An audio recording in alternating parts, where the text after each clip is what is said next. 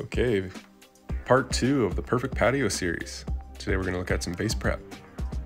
Really good base prep is the key to a really nice, flat, clean paving stone surface. That is going to last a long time. Any kind of minor discrepancies in the base prep will show over time with a sand layer that might slowly settle out in some of those spots where the sand is thicker. So really important for us to nail this base prep. First, I'm going to set up some stakes on the perimeter and kind of line them up with my slope. And I'm using laser level to transfer some level lines all the way around. And from there, I can set up my strings, and we can actually do a quick calculation on slope in a second as well. So I always like to set up patios so that it's sloping in one direction if possible. Obviously, sometimes you need to slope to a drain, so there will be multiple slopes. But in this case, I tried to set it up so that the whole patio is sloping just one direction, about 1.5% away from the house, away from the building.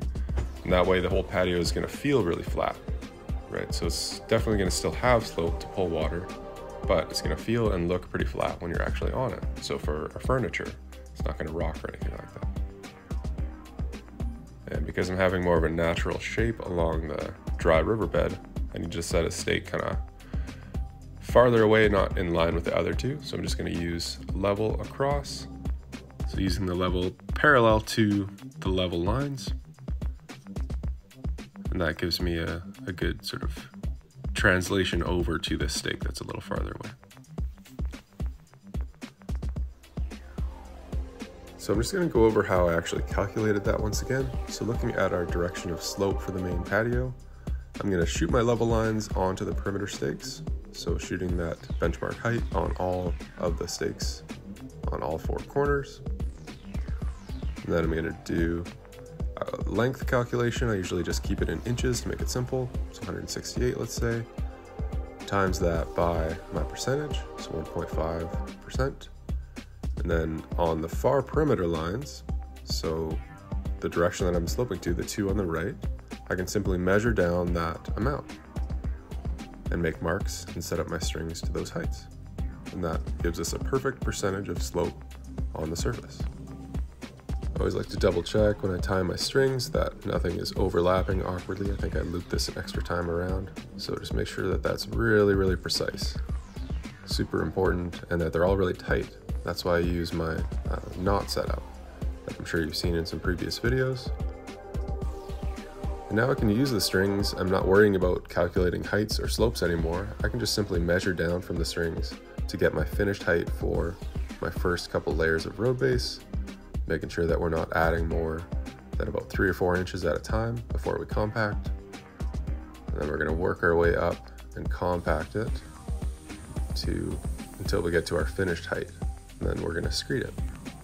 For these first couple layers, it's really important to actually wet the road base down. It really helps sort of lubricate all the particles so it compacts really well. Always nice to keep the dust down as well if you're working in a really hot environment. So really important to overlap. I usually do about, let's say 3/4 to a half overlap on each pass. And you have lots of time here, right? You're probably moving along pretty fast at this point. The compaction definitely needs some time to actually work.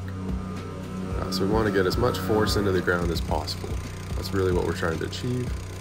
You can think of it as like you're already settling the ground over time. So the more passes you take, sort of the more years of settling, it's going to impact into the ground. So it's really helping create that really, really rock hard surface that's going to last a long, long time. And there's a bunch of tests we can do to actually see if we reach the right compaction levels. I find the best way to go for myself is to actually get up on the balls of my feet and press down. And I can really feel and see if any of the gravel sort of displaces or moves under my feet. And you can actually hear the compactor when it starts to get really hard. It'll sort of bounce a little bit more than previously where the vibration was sort of getting soaked into the ground. It'll bounce on the surface and start to sound a little bit different as well. So once we get to the final layer of road base, I'm actually going to set up a screed board with the string lines, and I'm just making a mark there, taking into account that this final layer is only about 2 inches thick, so it's only going to compact about 1/2 inch or so. And that will give me a good sense of where I need to put that line in relation to the thickness of the paver and the thickness of the sand on the surface that we're going to put on after. So just double checking. And with screeding road base, this is sort of an extra step that a lot of companies I've noticed don't necessarily do. But I find that just a few extra minutes to do this really helps a lot in that final compaction layer to make it super flat. So we're not sort of just making it up with different thicknesses of sand later, any discrepancies. We're actually getting this layer super flat first. So kind of like mopping our way out if we're cleaning something. We're gonna start from the far end, so the farthest point away from our gravel pile, and we're gonna work back towards it, just adding a little bit at a time and raking it around,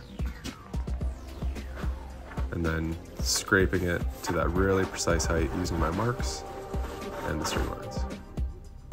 So taking your time, moving sort of back and forth, working one side and then the other, and really just pulling that board across the surface, trying not to dig in anywhere until the surface is really, really flat. And once again, at this point, the string lines are already set, right? So I'm not putting a level on this at any point. I'm really just using the string lines and trusting my previous work in the heights to get it to the correct slope. So now that the road base layer is screeded, we're going to compact it really, really well and get ready to move on to the next phase of the project. So we're going to rough in some material for the river rock details, and we're going to start to look at some screeding in preparation for laying pavers. See you in part 3.